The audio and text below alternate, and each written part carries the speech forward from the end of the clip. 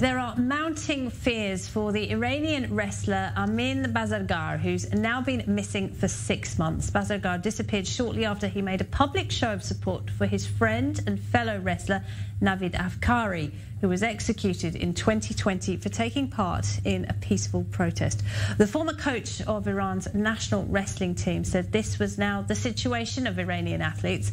We either hear about their arrest or their death sentence or their disappearance. Well, my next guest has been campaigning to find out what has happened to Amin Bazargar.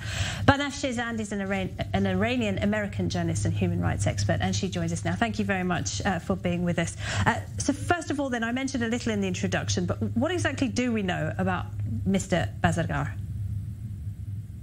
Almost nothing, actually, because generally, as it turns out, and according to my own experience of many, many years of activism and reporting on the issues of human rights violations of the Khomeiniist regime, often what happens is that many people are disappeared. In other words, they are kidnapped or they are basically taken away by the regime authorities and security guards. The regime either tells people, the families, not to speak up and not to let anybody know, not to react or make a big deal out of it, and that will end up essentially helping the case and letting them leading them, in other words, to letting their loved ones to be released.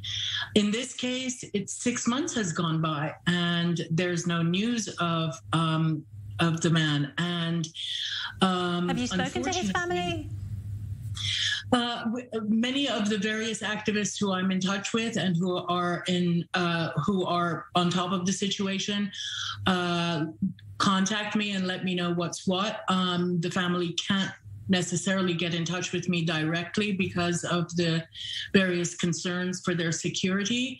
Being that I'm one of the more outspoken activists and more well-known journalists who covers these issues, often it's a question of knowing, of being very sort of conservative in the way we approach things. In the case of this gentleman, we were unfortunately only notified of this situation just several weeks ago, and all because of the fact that his fellow athletes and his colleagues and friends have spoken up and have finally, forced the issue for an answer on his disappearance, a response on his whereabouts from the regime. And you've mounted legal challenges in the United States, is that right? Have they come to anything? Can you tell us about that?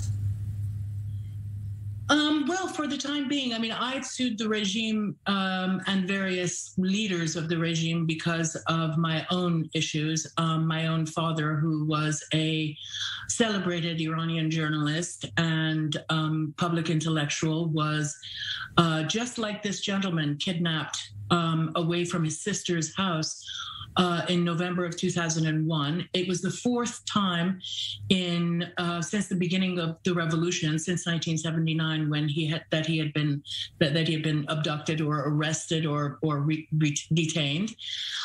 In his case, what they put us through, myself, my family, my sisters, my stepmother, my uncles and aunts, was so intense that it basically turned into even threatening us, abusing us outside of Iran. They tried to kidnap myself off the streets of New York City in 2004. And basically in 2011, finally, when my father did die, the regime has claimed that it was suicide, whereas we know that it was not. And even if it was, it was simply the fact that they drove him to it. Right. So in the case of my father and what has happened to me, I have sued them, and we're in the process right now, and I'm waiting to hear more about it. And as soon as I know something, you will too. We look forward to hearing some good news there. Why do you think the regime is going after athletes in particular? I mean, there was a boxer, Mohammed Javad, he's been sentenced to death. There was a champion wrestler, Mehdi Ali Hosseini, he was executed last year. Another was tortured. Why do you think they are specifically going after athletes?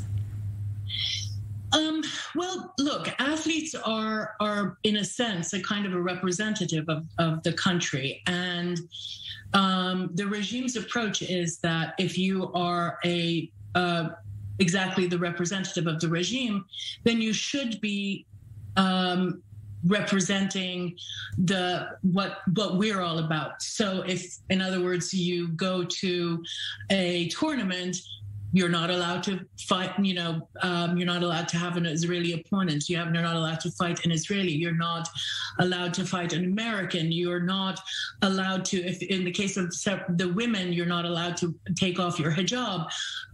It's such a restrictive situation on all of these people who basically just want to do their play their sports and have their career and their lives. And the kind of control and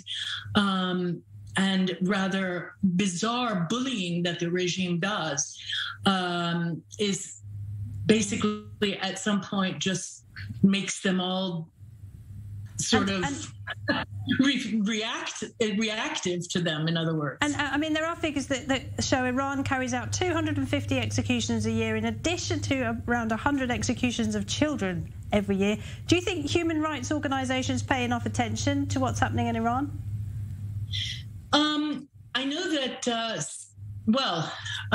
Amnesty International certainly does. Human Rights Watch, in my opinion, is extremely biased and much, very dangerously so. They've proven decade after decade to be politically biased toward what the regime gives them in terms of excuse. And I'll say one thing, and that is that the numbers that you just put out there are likely extremely low and very conservative. The real numbers are much higher because there's certain executions that happen in smaller towns, in villages, in areas where local mullahs have personal issues and basically use their positions to